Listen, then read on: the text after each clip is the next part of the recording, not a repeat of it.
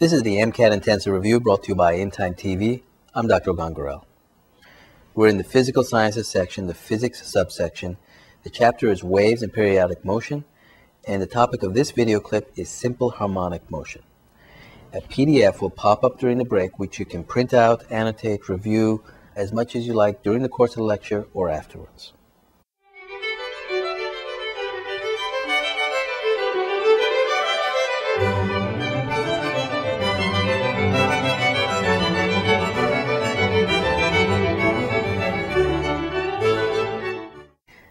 Simple harmonic motion. Objects which obey Hooke's law, the law that describes the linear relationship of force and displacement on a spring, will oscillate in simple harmonic motion when perturbed from their equilibrium point. Now this sounds very technical and very specific, and you might say just springs. We don't see a lot of springs in the world, but in reality a lot of objects have spring-like behavior.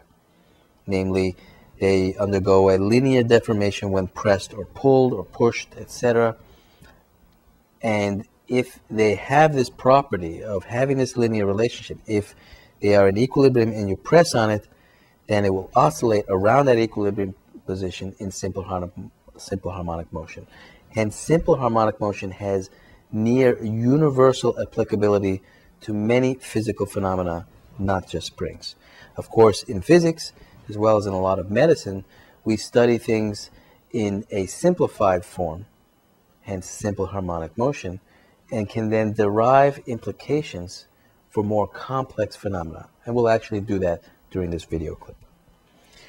So this oscillation of simple harmonic motion can actually be broken down into three descriptive parameters or variables, and these are the amplitude of that motion, how big it is, the frequency of that motion, how frequent it is, and the phase shift, whether we're starting from the equilibrium point, away from the equilibrium point. As soon as we take a snapshot and look at that motion, where are we starting in the wave of motion? That's the phase shift. So let's look at the features of simple harmonic motion from a physics standpoint.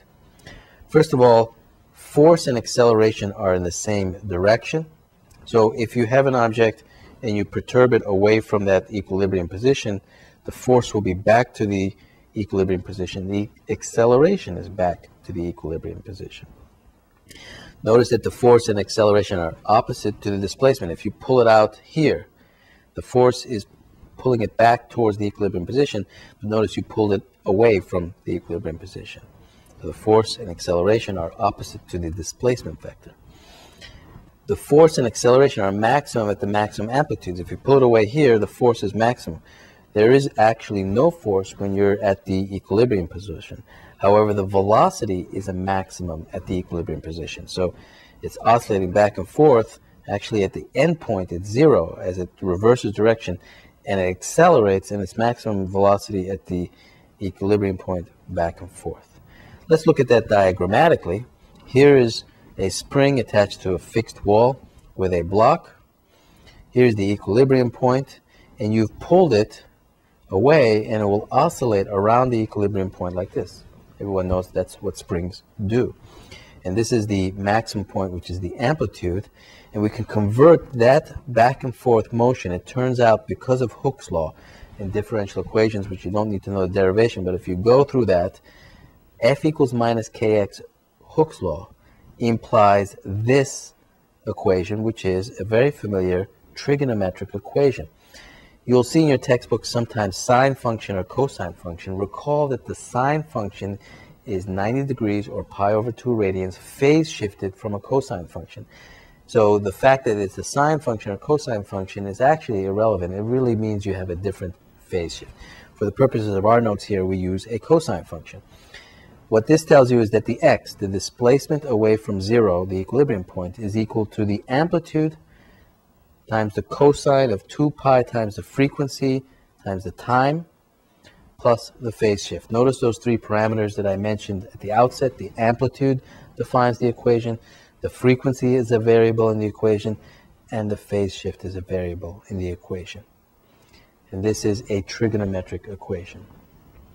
Now let's look at the implications of this. If you further solve that equation, and you don't need to know the derivation, but you do need to know these implications, the frequency of any spring, a perfect spring, a Hooke's law spring, is equal to 1 over 2 pi times the square root of k, the spring constant, over m. So let's look at a spring. If you have a very tight spring with a high spring constant, of course, if it's very tight, it will oscillate in simple harmonic motion with a high frequency. That's because the k is in the numerator here, and the frequency actually will be proportional to the square root of that spring constant. Very tight spring means a high frequency. On the other hand, if you have a very heavy spring with a heavy mass, m, sitting there, actually the frequency will be lower. That's because the mass is in the denominator, and you have a lower frequency. You can generalize this phenomenon to the concept that very tight objects, strongly bound objects, objects that have a lot of interconnected, intermolecular, for example, forces, will tend to have high spring constant and tend to oscillate with high frequency. Another corollary is very large objects tend to oscillate with low frequency. If you look at a huge bridge, for example, and bridges have resonant frequency, they actually have a low resonant frequency. In fact, some bridges have a resonant frequency that is equivalent to the frequency of walking, which is why soldiers, when marching on a bridge, are instructed to march out of sequence so that you don't set up a resonant frequency with that bridge and the bridge collapses. So again, these are some generalized conclusions from the simple harmonic motion that is characteristic of Hooke's law defined spring systems. So in summary, objects which obey Hooke's law, the linear relationship of displacement to force in a spring, will then mathematically have been shown to follow simple harmonic motion. In fact, many objects have this sort of characteristic that they will oscillate when perturbed from equilibrium.